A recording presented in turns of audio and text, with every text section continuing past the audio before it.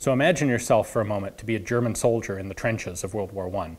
It's 1915 or maybe 1916 or even 1917, and the fighting has stagnated. You can't leave the trenches for fear of getting shot. Anyone sticks their head up above the parapet gets a bullet. How do you fight the enemy? How do you even watch the enemy? What can you do when your life is forfeit if you go above the level of that parapet? Well, there are options. Creative people come up with creative, interesting ideas, and one of those ideas was the periscope rifle, like this. Thanks for tuning in to another video on Forgotten Weapons, guys. I'm Ian. I'm up here at the James Julia Auction House again, and we're taking a look at some of the guns and the accessories that are coming up for sale in their October of 2015 auction. So periscope rifles like this were developed and used by pretty much every country in World War I. The French, the British, the Germans, the Austrians, the Russians, probably all of the smaller nations as well, in at least small numbers. And the idea is pretty simple. It's a way to put a rifle up over the parapet of the trench while you keep your own head safely down behind cover. We have a mirror right here and another mirror up here so that your line of sight comes down here, goes up the side, and then right down the sights, and you can actually aim and fire. Now, this is one of the simplest versions. It holds the rifle. We have this wire, which you'll see up close in a minute. The trigger mechanism on this sort of setup is also pretty darn simple. There is going to be a lever in here, so when you pull the trigger, you are pulling this wire, which runs from inside, comes up through the top of the wood stock, up to a little roller here in the middle of the periscope. And then it comes across. It's going to go through the sling swivel. And then originally there would have been a little square metal bracket that would loop around the outside of the trigger guard. This one, that's missing, so someone has simply tied the wire into a loop that hooks around the trigger. And when you pull the trigger on the rifle, you can see how that works. It's going to tighten up and fire the actual rifle. However, with a rifle, with a setup like this, you would have to, after every shot, pull the rifle down and cycle the bolt. There were versions made that actually had articulated levers set up so that you could run the bolt while still down behind cover. Obviously a little more complex. This is sort of the mid-range version. It's fairly simple. It doesn't have a bolt actuator mechanism, but it is factory produced. It's got a maker's mark back here.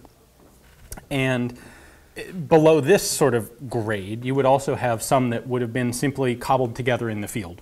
People building an articulated thing. It's pretty easy to do, two 45-degree angles, mount a couple of mirrors, and a wire for the trigger, and away you go.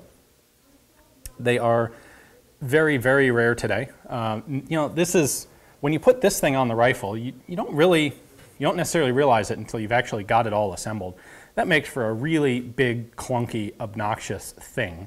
And it is not the sort of piece of hardware that would be likely to come back as a souvenir with someone.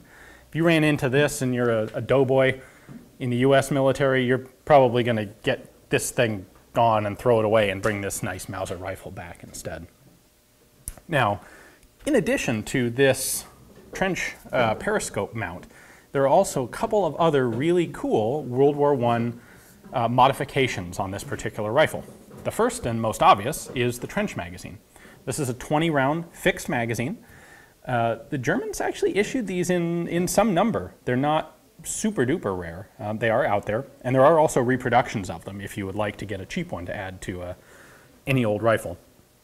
And the idea of this was simply to give you more ammunition at your disposal before you had to reload. I've seen period pictures of sentries outfitted with these trench mags. It's just, less reloading means more shooting. In addition, we also have this, a very cool adaptation here of luminous sights. Now, the half-life on the radioactive compound that was in there is long, long dead, or long, long over. So these are completely dead at this point. But this would have given you two horizontal luminous lines and a big old dot on your front sight. And that gives you a way to actually aim in the dark. It's the exact same sort of thing that is fairly typically found on defensive pistols today, or police pistols. Make the sights glow in the dark, and it gets a lot easier to shoot at night. So as best I can tell, the official German name for a setup like this would be Spiegelkolben. So it's easier to search for information by that name a little bit. If you look for periscope, you often find simple just periscopes, which were also used in the trenches as a way to observe. I was able to get a shot through the sights. Unfortunately, the mirrors in this one, they're original mirrors, and they're wearing. They've got some gunk on them, so it's a little bit tricky to see the sight picture, but this actually lines up very well. Now, originally there would have been one more cross bolt right here to secure the rifle in place. That's gone at this point, unfortunately. But, so if you were to fire this, the recoil would probably jar your sight picture off. Well, thanks for watching, guys. I hope you enjoyed the video. I have seen a few of these around before, but this has been my first chance to really get my hands on one, and they're really cool. You know, it's a pretty kind of a simple thing. Some clever person, I'm sure, came up with this, and I don't know which side on the war came up with it first, or if, more likely, a bunch of people all kind of came up with the same idea simultaneously. But it's very rare to find an original one of these setups here in the United States. They're rare even in Europe, where they all originally were and where they stayed.